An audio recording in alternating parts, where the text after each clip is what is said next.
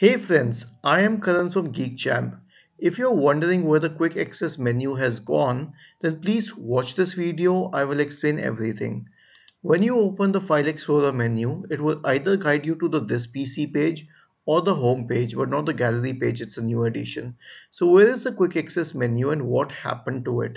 So post the Windows 11 23 H2 update, the quick access menu has been changed to the home page. So all you need to do is click on the home page and it will show all of the recently opened files and folders and also the favorites, which is a little different from the quick access menu. But here's the thing.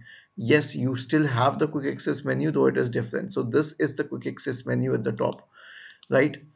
Earlier, along with the quick access menu, you could see recent files, but that has been shifted to a different location. So how do you make this as the default menu? For this, click on these three dots at the top right corner, select options.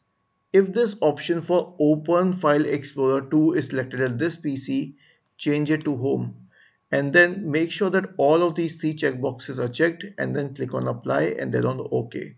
However, if you do not want the recent files because a lot of people prefer privacy, in that case, click on these three dots once again, select options and uncheck all of these boxes and then click on clear, apply and then on OK.